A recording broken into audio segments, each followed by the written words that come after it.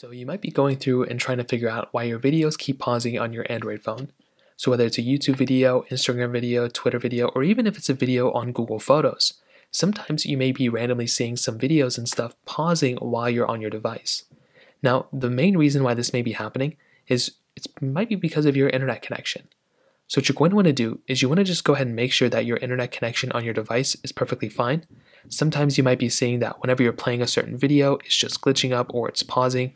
So you may just want to go ahead and just make sure that your specific video and your phone has a proper internet connection, because if it doesn't, well, then that's going to cause some issues right there.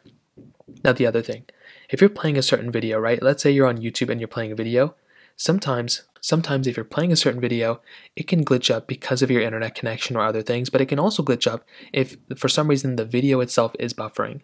So if the video itself is a very, if it's a resource intensive video, if it's like an 8K video you're playing, well, that's going to cause some issues too, and that's going to be a main reason why it's going to be so slow for you. So just go ahead and just make sure that's not a slow thing for you. Make sure it's good, because that can cause some issues as well, and that's another thing you're going to want to make sure too.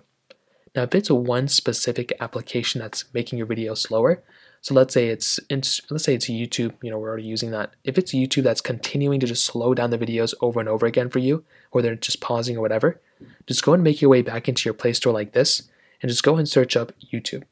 So do what you were doing before, search up YouTube, and what you're going to want to do here is you want to go ahead and just see if there's an update available for YouTube. So that's another option that you have too. So just go and click here, click on update, and that's another thing you can do as well within this application. So in terms of that pretty much is the main way to do it. If you have any other thoughts or questions, let me know in the comment section below. The like button, that would mean so much, but definitely hit that subscribe button. More importantly than everything else, I love every single one of you guys. Hopefully I'll catch you guys in the next video.